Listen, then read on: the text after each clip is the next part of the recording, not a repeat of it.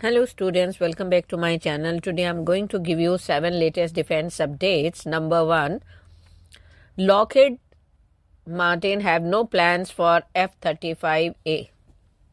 Lockheed Martin's enduring pursuit of India's medium multi-role fighter aircraft tender remains a focal point in the global aerospace industry as the company continues to advocate for its proposed variant, the F-21. Amidst rising production levels at Lockheed's factory in Greenville, South Carolina, which recently celebrated its 50th anniversary, the company sees sustained interest in the iconic F-16 fighter aircraft. Next, Futuristic Infantry Combat Vehicle. At the recent Maharashtra MSME Defense Expo, it has been confirmed that two private sector giants, Tata and Bharat Forge, will serve as development cum production partners for the Futuristic Infantry Combat Vehicle program. This announcement marks a crucial advancement in India's indigenous defense manufacturing and modernization efforts. Next, Kalyani Group to tap barrel expertise to develop indigenous naval guns. The Kalyani Group, a leading Indian defense contractor, has embarked on an ambitious project to bolster the Indian Navy's firepower. The company is currently designing and developing 3 indigenous naval guns under Make India category of the Defense Acquisition Procedure 2020. This government-funded initiative aims to reduce India's reliance on foreign arms imports. Next, debunking the J20 versus Rafale 17-0 claim. Recent reports circulating in certain media outlets have stirred controversy by asserting that a Chinese 5th generation J-20 fighter jets achieved a remarkable feat during a simulated combat exercise.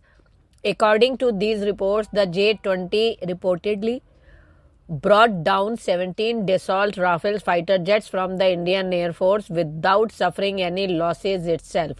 While such claims may grab headlines, they warrant careful scrutiny and consideration. Next, INS Jatayu unveils insignia with Mythological Guardian. The Indian Navy base on Minicoy Island, Lakshadweep, soon to be christened INS Jatayu, has unveiled its official insignia. The emblem, to be formally inaugurated next week by Admiral R. Hari Kumar, Chief of the Naval Staff, features a powerful image, Jatayu, the courageous vulture from the Ramayana, alongside a lighthouse.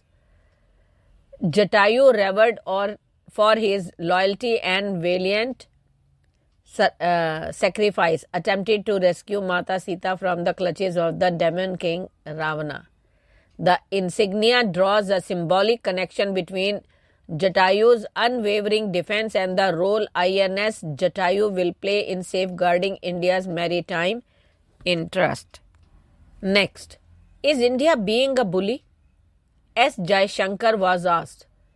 Just look at the response he gave.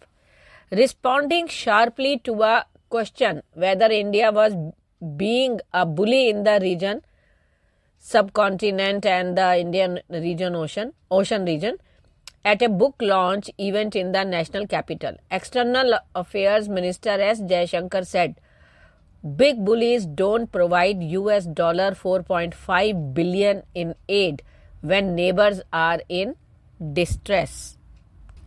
Next, Navy to commission MH-60R Seahawk helicopters.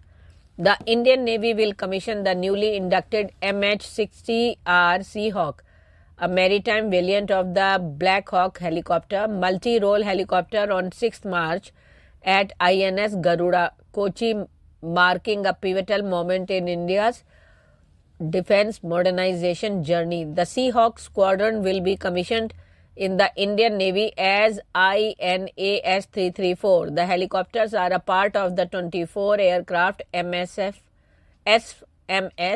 contract signed with the US government in Feb 2020. Thank you.